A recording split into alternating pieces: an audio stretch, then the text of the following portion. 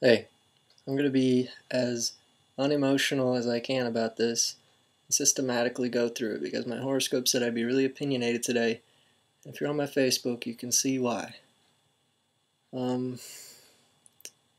the guy thinks that some professor says the Mayan calendar may be wrong, and that if the Venus tables cannot be used to prove the FMT, as Lonsberry suggests, its acceptance depends on the reliability of the corroborating data, he said, and that historical data, he said, is less reliable than the table itself. But this dude never once did the calculations. He never once gave us a new end date. He just said, oh, it's probably 50 to 100 years in the future. I mean, first off, I want to say that people are like, yay, the world's not going to end, I can live. First of all, get that out of your mind.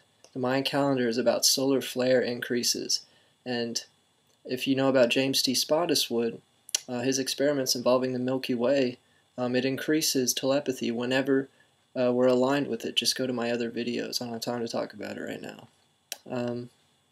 He never offers us a table. He never gives us an actual calculation. He's just saying it may be wrong.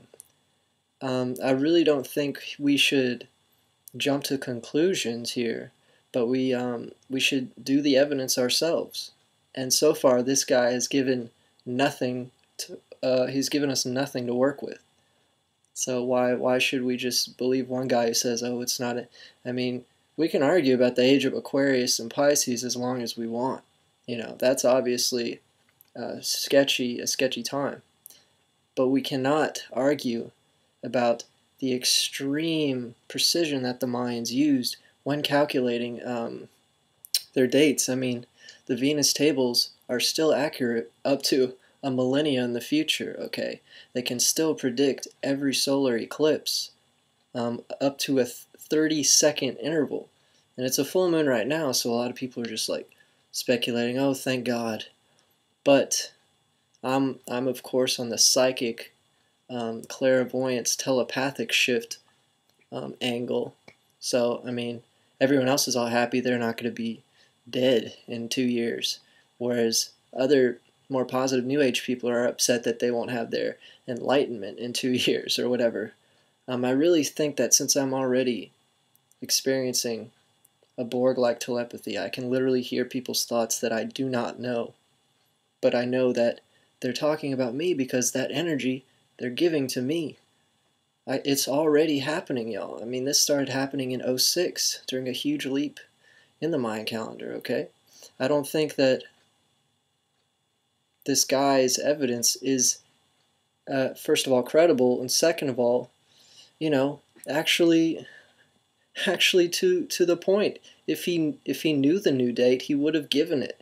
Instead, he's just saying, oh, well, this throws everything off. What throws everything off? Every single article I've read about it is as broad as the fucking Grand Canyon. And trust me, I've been there. I really don't think... And it's weird because my friend posted it, and she's a Virgo, and then another Virgo liked the post. So I kind of made a comment about, oh, a skeptical Virgo posted and a skeptical Virgo likes it. And then they were like, well, I know other gullible Virgos. Skepticism is a form of gullibility. If you like blindly accept a scientist's word just because he's a scientist, that's a huge form of gullibility. You know, what real authority do they have in regards to prophecy? None. They just do the numbers. They don't experience a psychic shift. They've never affected the breeze. I swear to God, I've done it. They've never affected the lightning. They've never made light bulbs blink every single day. Okay, I'm still waiting for Rupert Sheldrake's response to me. His secretary said he read it. I'm just saying I need more evidence. Okay, and just to prove that the Mayans didn't believe the world would end, the Mayans never once said that. Getting emotional.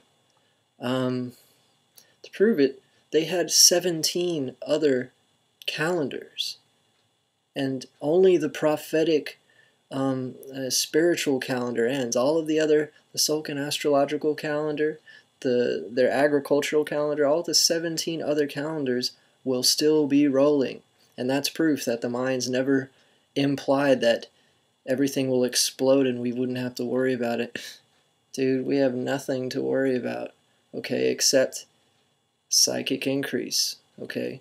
You're going to be feeling more sensitive for some reason. And it's not just because humanity is, evolving. I mean, it has to do with time itself. And 2012 is special in itself as well because Terence McKenna, his novelty theory of time wave zero is completely independent of the Mayan calendar, and that ends in 2012 no matter what. And that is there's very much evidence to support the cycles in that calendar as well. So one professor says one thing and everyone's all freaking out about it, okay? It's completely and utterly broad as fuck, and don't be sucked in by the hype, okay? It's very easy to be like, oh, well, now everyone is just, extending the date like they were supposed to. No. December 21st corresponds to the Khatun cycle, the Baktun cycle, that began a specific day, August 16th, 3113 BCE. It didn't begin 50 years after that, okay? 100 years after that.